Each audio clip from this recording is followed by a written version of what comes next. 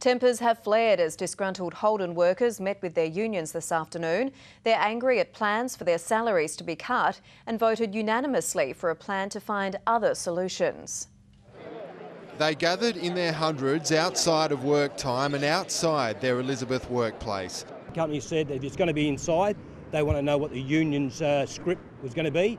We said we can't give them a script in regards to what we're going to say to the workers. The employees were asked to vote on a 7-point plan to save the company without the need for pay cuts. The verdict was unanimous. All those in favour, put your hands up and let's say aye. Aye! Many became vocal and angry at the thought of making more sacrifices for the car maker. Unless they're willing to give us any security, why should we give up anything? And as for salary cuts... No way. No way. The workers are prepared to do reasonable things to ensure the viability of the company, but we think it's unfair when they expect workers to bear all the burden and aren't prepared to do something themselves. The frustration and uncertainty is so widespread that a quarter of the workforce has applied for voluntary redundancies. The company has notified 400 people that if they want to go, they can leave on the 26th of July. From that point, 1,700 workers will remain. I hope they can come up with something to keep us alive, because most of us love working here.